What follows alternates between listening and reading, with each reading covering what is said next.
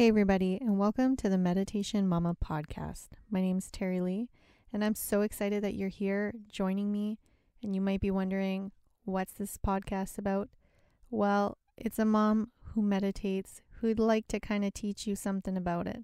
So I'd like to begin with this podcast by just telling you a little bit about me and how I've come to be in this position.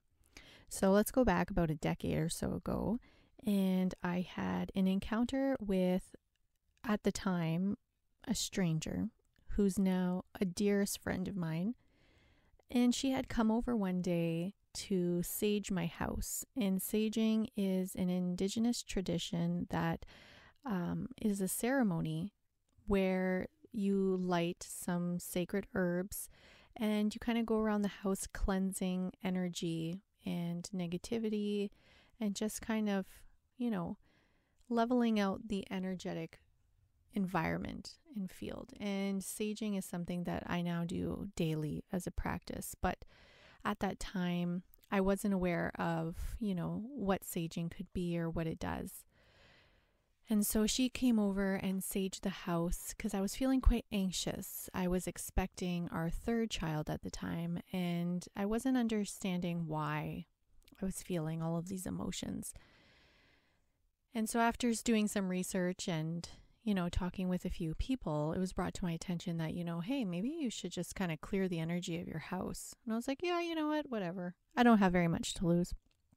So she came over, and essentially that day pretty much changed the course of my life. So she came over, and what unfolded after this was pretty much what I like to call divine intervention.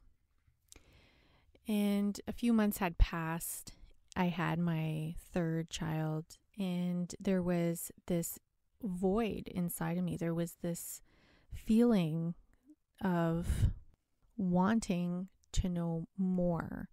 And so we met a few times here and there, and I would ask her all of these spiritual questions that I had. And, she started talking to me about past lives and, spirit guides and all of these things that I found so fascinating. And yet I was so open and receptive to them. It was as though I had read this book before and I forgot about it. And I picked it back up and I loved it so much. And I just had so many more questions. And that's pretty much what happened a decade ago. And so fast forward till this moment now, and a meditation practice has been a part of my life daily since those moments. And over the course of those years, I developed a very strong bond spiritually with what I now call my spirit family.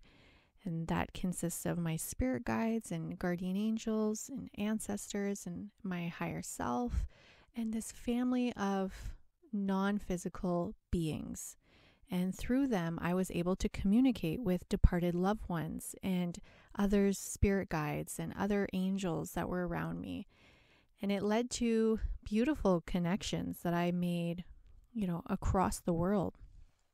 But then it came back to wanting to share that on a deeper level, wanting to teach that on a deeper level. And what I always came back to was the meditation practice.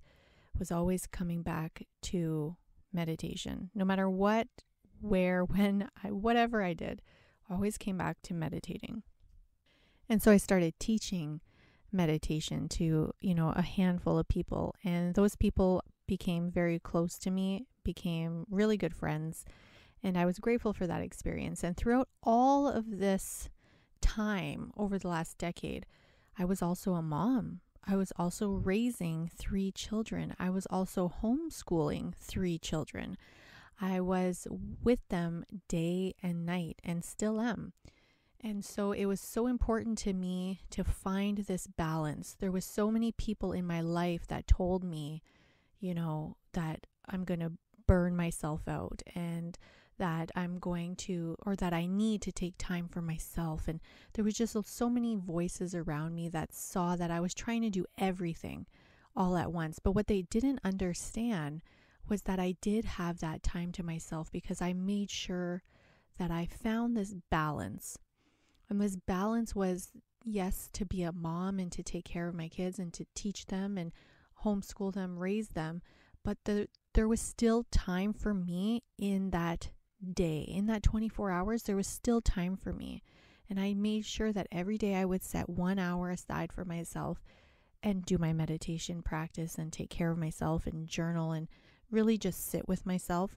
And that didn't necessarily had to look like, candles lit and crystals out and, sitting in lotus position doing a meditation practice daily. It just looked like myself taking time for me. And then I grew to realize from there that is what's missing. I find that is what's missing with so many people that I found close to me, was that they too were moms and they too had busy lives. But at the end of the day, they just felt burnt out. Energetically, they felt drained.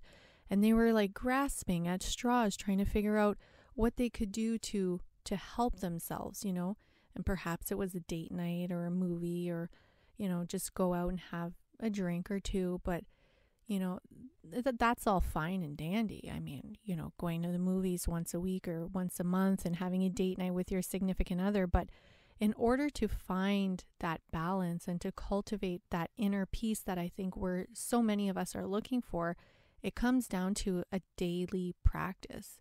It comes down to making time and making yourself a priority every single day, not just every other day. And that's what Meditation Mama is about.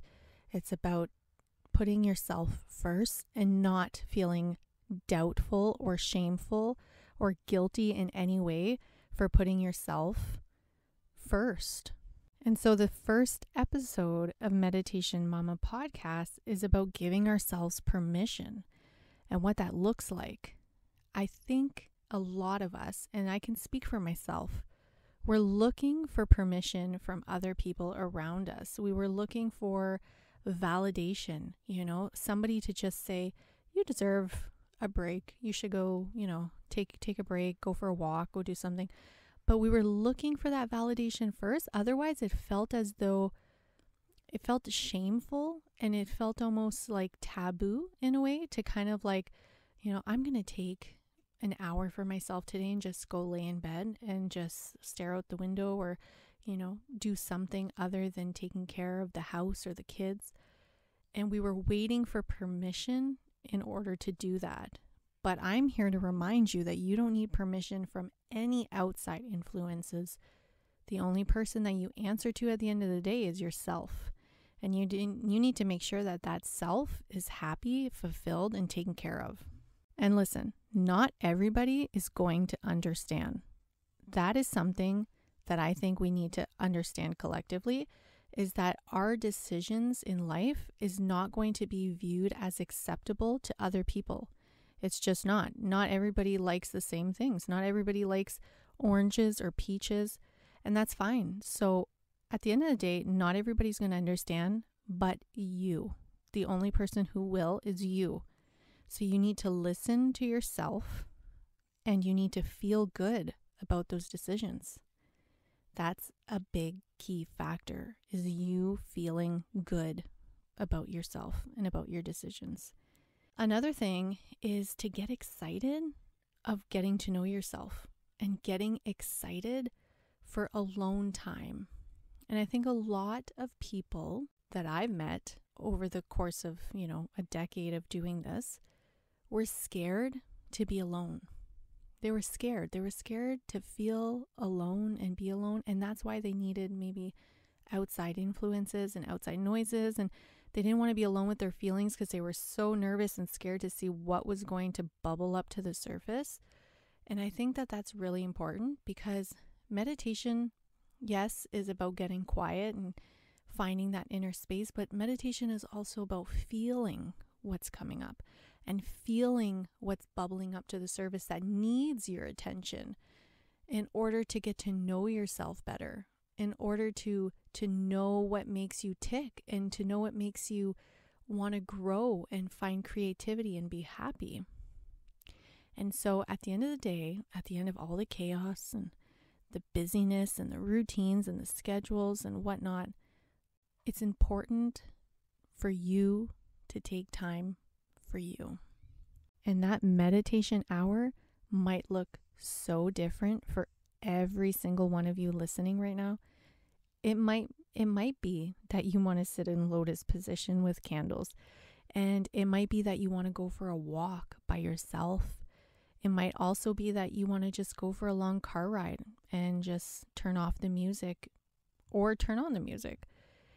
It might be that you want to stare outside your window at your desk or table and just admire the breeze and the trees and the way that the sun shines in. And as long as the distractions are put away, which does include your phone, and you're just listening to your inner self, that is a form of meditation. That is a form of self-love.